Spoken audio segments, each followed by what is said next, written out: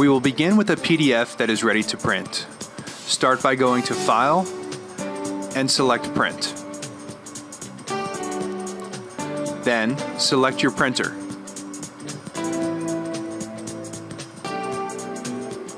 Next, click on the Advanced button and make sure that Let Printer Determine Colors is checked, then press OK. Next, click the Properties button. On the Main tab, select the appropriate media type. Then, select the desired print quality. Next, under Color Mode, click on the Color Settings button.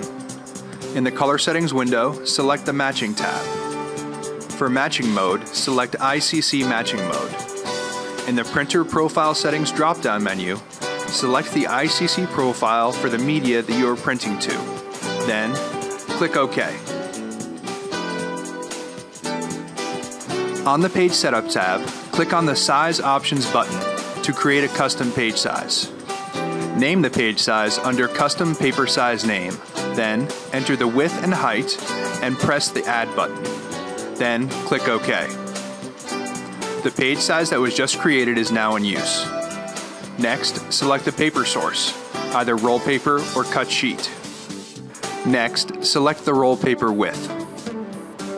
Then, click on Roll Paper Options and choose your automatic cutting option. Then, click OK. Next, press OK and OK again to print your file.